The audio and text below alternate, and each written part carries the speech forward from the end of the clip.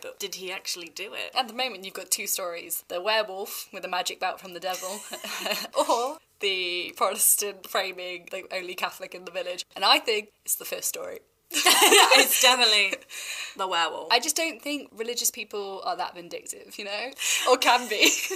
That doesn't sound like anything that I've ever read in the history books ever. No. So peaceful. Such peaceful people. There has never been a war about religion. No. So I can't think of one. I can't picture this. So definitely the devil and the belt. He's a bad guy. Yeah.